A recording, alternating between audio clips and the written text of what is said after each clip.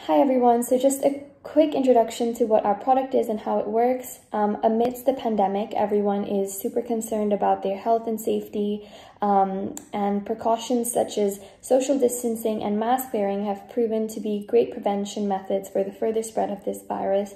But everyone needs a reminder once in a while.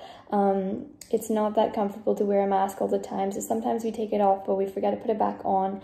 And this can be very dangerous, especially in social settings. So what our product is aims to do is to enforce these safe social interactions, especially in social settings such as malls and restaurants and pubs, etc.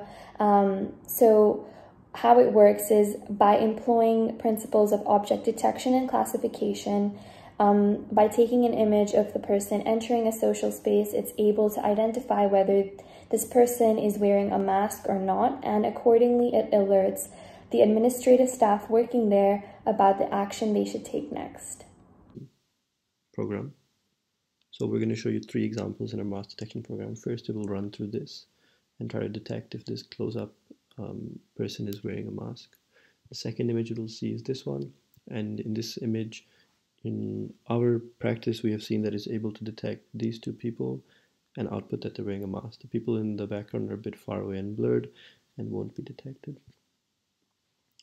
In this image, there's a lot more people than the other ones, and it'll be able to detect all 5 of them and output that they're all not wearing a mask. So I'll just run the algorithm now.